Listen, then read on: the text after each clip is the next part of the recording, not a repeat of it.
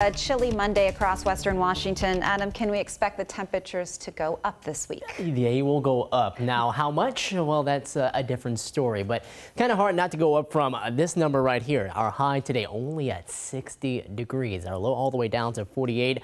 Yeah, the low is off of the average, but the high definitely well off from where we should normally be. Should be right at around that 70-degree mark. We only have one of those here upcoming for the week. We'll talk about that. Plus, we'll talk about more rain chances that are on the way tonight as we picked up already about 1/10 of an inch out at SeaTac. Something else that's going to be falling later tonight, more snow up here near Paradise. You can see we've had some fresh snow here over the past couple of days. Not a whole lot, 1 to 2, maybe 3 inches.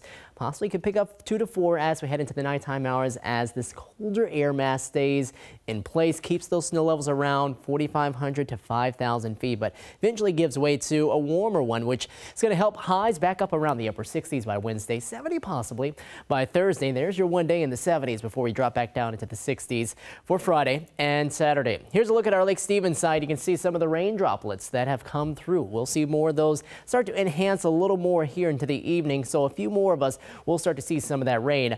For the time being, we're dry in Seattle, temperature at 52, so we're well on our way to hit the 40s as we go into the night, and there's a little bit of a breeze too to go along with that. That definitely adds a chill. Southwest coming in at 15 miles per hour. Current temperatures 51 in Everett, 52 in Tacoma, already in the 40s. Shelton, we're at 49, also seeing that out closer to the coast with Forks at 49 also.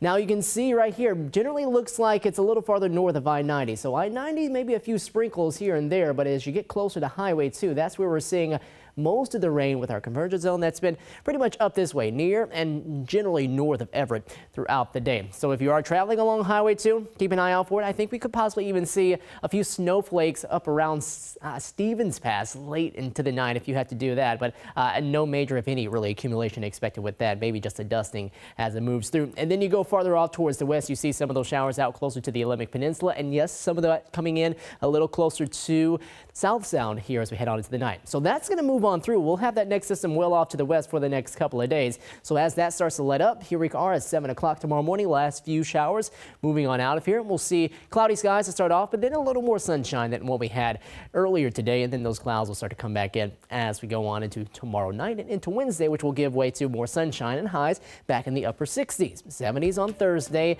Showers will be few and far between, but we'll see them around at least through the end of the week and into the upcoming weekend. We'll be back.